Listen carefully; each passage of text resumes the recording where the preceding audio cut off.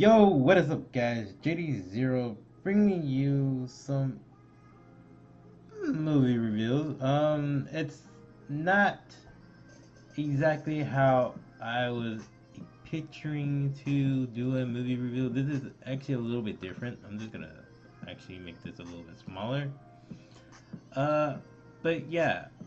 So basically, what we have here is kind of a little bit of a different. It's a it's a review, but it's a little bit different. This is a kind of being a more to what the Pokemon is, the Pokemon company is doing for a certain Pokemon.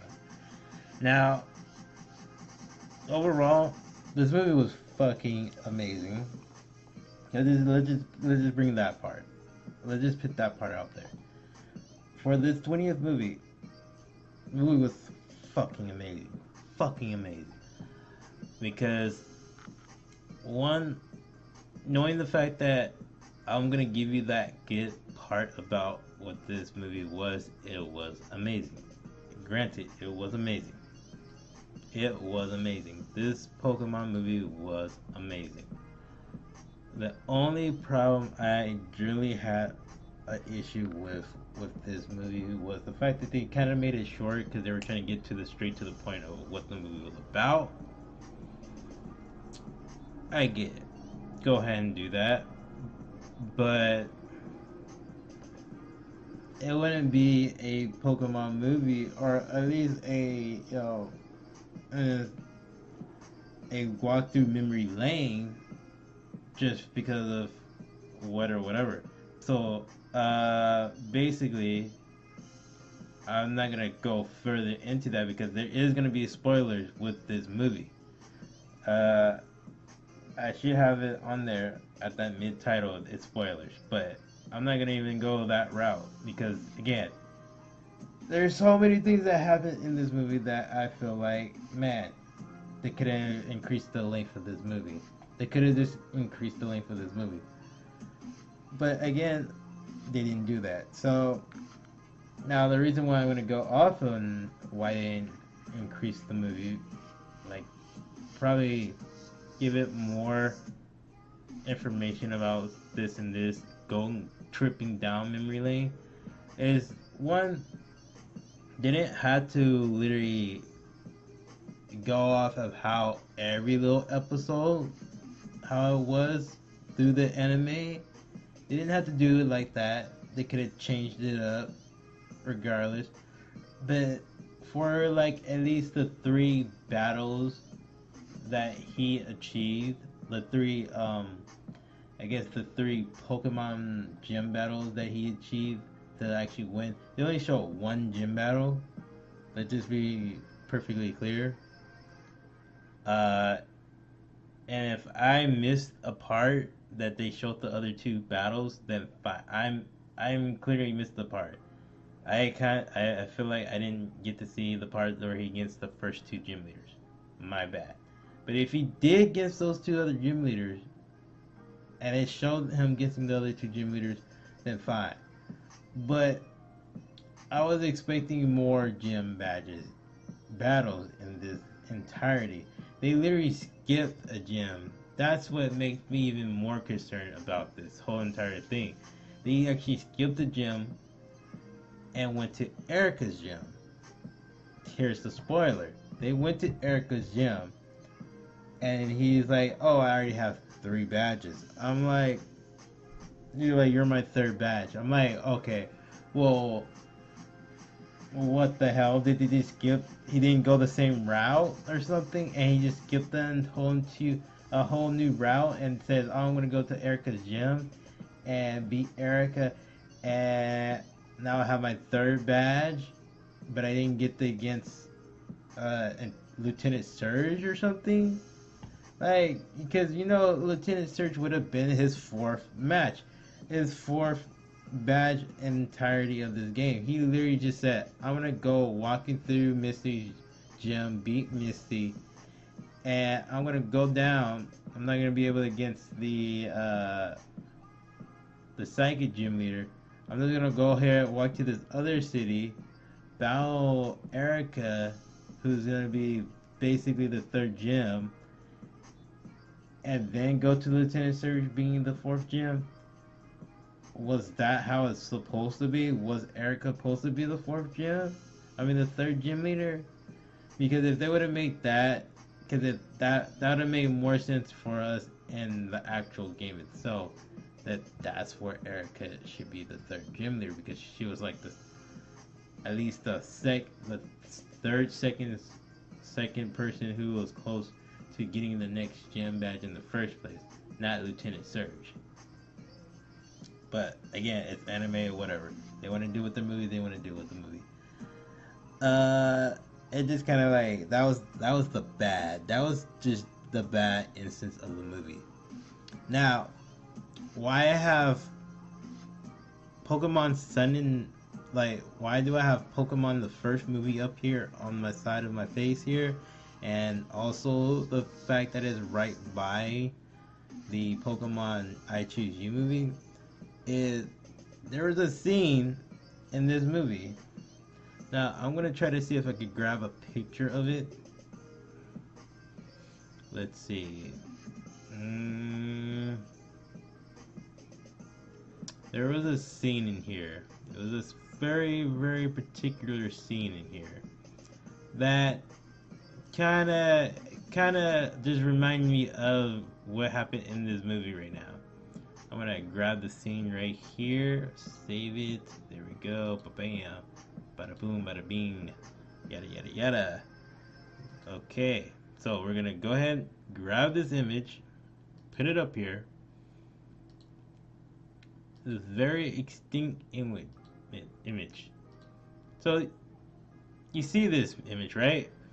This is a very important image in the Pokemon anime, the Pokemon movie, the Pokemon franchise and series. All of this scene right here, this is what made the movie such a very emotional great movie, where Pikachu starts to cry and whatnot because of what happened to Ash. This was a very upset, emotional movie. This is the most part. This part right here was the most upsetting movie at all time. It was just an all-time, feel movie.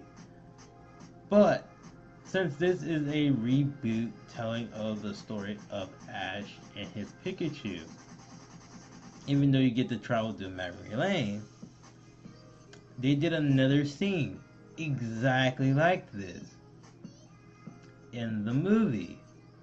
But this time, Ash does not freaking go through the whole I'm gonna turn to stone issue. Literally turn to stone issue. This is a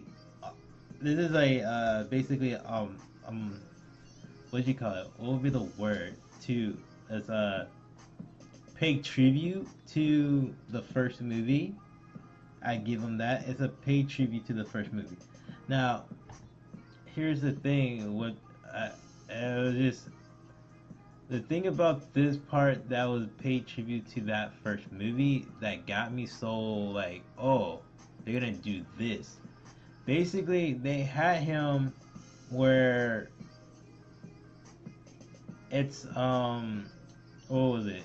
They have him trying to protect Pikachu, and during that instance where he was trying to protect Pikachu, because Pikachu was weak during the in that whole entire scene, and Ash was kind of beat up as well. During that time, Pikachu was so beat up, Pikachu can't even fight anymore. He can't do anything. He's trying to protect Pikachu. He's trying to get Pikachu in the Pokeball. He needs Pikachu to stay in his Pokeball. He needs to just have it in his Pokeball. So, during that instant, Pikachu actually completely talks. Completely just talks like a human talk to Ash and says, the reason why I'm not in my Pokeball is because I want to walk side by side you. Walk side by side by you to grow. to grow. And that might be exactly what my words were to what his words were in that movie, in that scene. But it was almost the same. He literally wanted to grow with Ash through the whole adventures and see everything that he sees throughout the adventures, to grow with him throughout the adventures. This is why in Birdkeeper, Toby basically explains that in theory, this is why Pikachu has his own personality. Literally, you can see that Pikachu has his personality. He's more unique than any other Pokemon that's in this anime. He literally has a mindset, or he's basically, he knows his surroundings. He knows who he is as a Pokemon to everybody else. He knows where his strengths and his weaknesses are. The reason why Pikachu always goes easy on certain mons is because he knows that how strong he is compared to other Pokemon. Yeah, that's a very bad choice, but into specs to how Ash is, how Ash is basically try to have fun, try to, not be too powerful, but, a win is a win, a loss is a loss. He teaches you that through the whole adventures. Is win is a win, loss is a loss. You need to build up, get stronger, and achieve again to try to win. Pikachu shows that example as well. By doing that, overall, during that whole time, Pikachu does get into his Pokeball. I was kind of shocked about that. More shocked than the fact that he was able to talk to Ash and tell him his situation and why he doesn't get into his Pokeball. And it was just, that's heartwarming. But afterwards, he gets into a situation where all the Pokemon shoots out their power moves onto Ash and Pikachu. Once Pikachu officially got into the Pokeball and got protected, Ash is gone. Ash is gone. Ash is gone. He's actually laying on the ground in that exact same position, right? And Pikachu looks over when he just pops out of his Pokemon, and looks over, it's like, oh, what the heck is going on, right? He tries to grab the hat, walk over, and as Ash is just laying there, you can see he's kind of not in he's in limbo or something like that, where he's kind of disappearing. He's being you could pretty much go through him, basically. You could just put your hand right where he's at, and it'll just go through. He's in ghost mode right now. And during that instant, it's wait, is the Pokemon Company actually gonna go this route with the movie, where they're gonna use that exact same scene, but make it a little bit dark? Because one, Ash is completely dead. Ash is dead. Ash is just fucking dead. And during that instance of this, under this situation, once Ash was about to finally go to the point of being nowhere, gone, completely gone, Pikachu tries to put the hat back onto Ash, and then he's gone. Ash is gone. The hat drops. Pikachu starts to cry again. Same instance here. During that whole situation with this scene, with this particular scene, he just completely cries. And then next you know, they go to another scene where Ash is in this whole like other universe where he's like in a passing, like he's about to go be in heaven or whatnot, but he ends up in that grayish color, like grayish black color, and I'm guessing they're still trying to use that reference right there for him, like being into that grayish color. So it's like, okay, well, he hears Pikachu, and he starts to run and walk because he's in a field of grass, because it kind of reminds him of when they were journeying out into that field of grass. So Pikachu is still crying. He's trying to call out to Ash, and Ash is like trying to call back out to Pikachu. They hear each other, and they start getting to the point where, okay, there's gonna be shimmer of light from the living world, and it looks like he's trying to come back. So it's like, okay, in that instance, okay, Ash is gonna come back, right? He's gonna come back. He's running. He's running. He's trying to get to Pikachu. Pikachu started appearing up in his world and whatnot, and they keep running and keep running. And then next you know, the little energy gets a little bit bigger and spreads out a little bit, where Pikachu ends up going ahead and runs into that light to grabbing Ash, and Ash grabs Pikachu, and it's like, oh my buddy, and then everything just like went like, oh my gosh, now he's back, and it was a good, honoring this scene, this entire scene from the first movie to this 20th movie. I like that. I like that, and I feel like in this instance, even though they were paying the, you know, paying their respects to the first movie on this, it seems like it beat that sad moment. In that, I mean, it felt like it was even, but I feel like what they did here made it very emotional in the 20th movie. They made it even more sadder than this in the first movie. And that's what blew my mind. Because, man, I was about to tear up. I'll admit that. I was about to tear up. I literally thought I was going to tear up because of this movie. And that scene. It was just like, wow. Heartwarming. It happened. It's there, it is. It's there. I'm about to tear up. That just happened. It just happened. But, overall, good movie. I will definitely give it I would say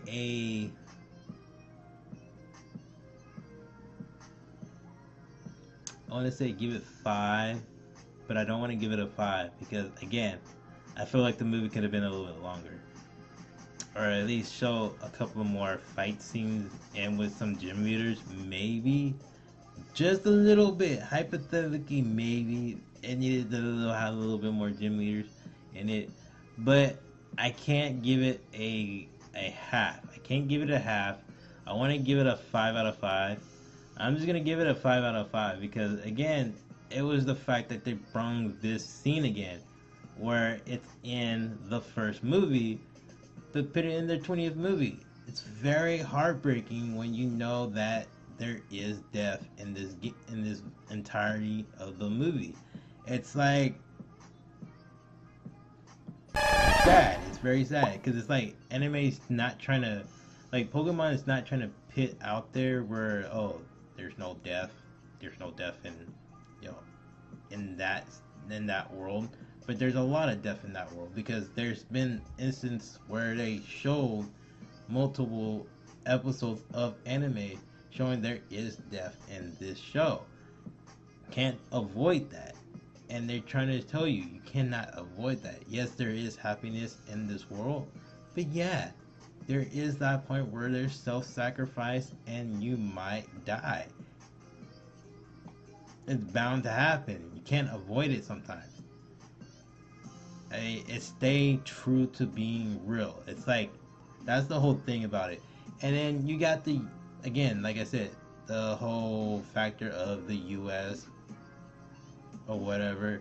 I'm not trying to get into that political sense of everything, but it kind of does make sense for that political sense to be factored into this anime or anything like that. That's why they try to bring down the fact that, oh, anime is too gory, anime is too, violent, anime is too this and that.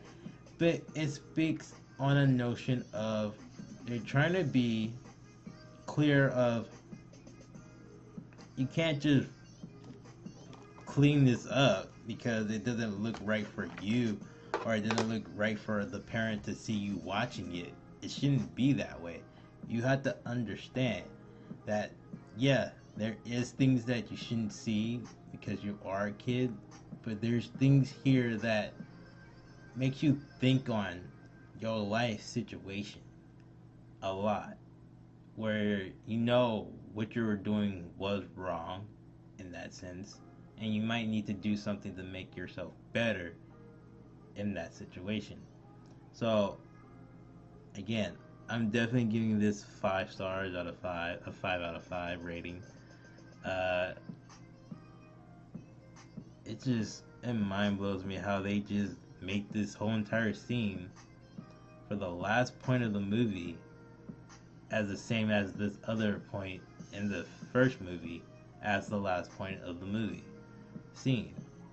And good thing that he was able to come back alive and battle the legendary bird Ho Ho. So it's like, okay, well, it's cool.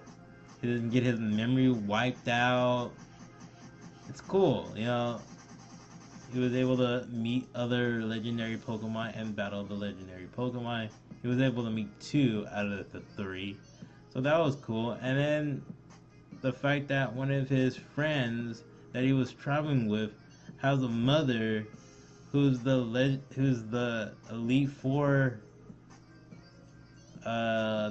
member, being the champion, is Cynthia. So on top of that, that's even cooler as well, knowing that they put that into the actual anime movie as well. So again, I'll give them hats off to that. I'll give hats off to that. Again, 5 out of 5. I feel like, again, overall, it was one of those things where, man, the movie could have been a little bit longer, but a very sad moment in Pokemon history. I think this is like the second most saddest thing in Pokemon history to the first movie.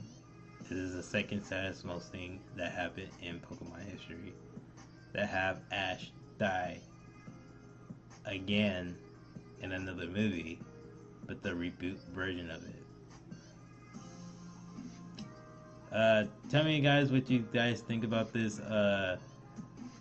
If you guys watched the movie as well, I'm pretty sure, because it was only for here on Monday and Sunday. I watched it on Sunday. I'm pretty sure most of you guys watched it on that Monday, being today that I'm recording this Monday. So, if you guys already watched it, tell me how y'all guys think about the movie, because oh my god, again, like I said, it was a very emotional movie. It brings you back to the memory lane of the show, and then it brings you up to the point where it's like, oh, it just had to bring us back into the fact that this is the movie based off the first movie of how Ash completely dies and then comes back because Pikachu wanted him to come back. And it just like, the feel, the feel of that notion just heartwarms, just really heartwarms you. So, again, oh man, see you guys. I don't even know. See you guys. I'm sorry. Bye.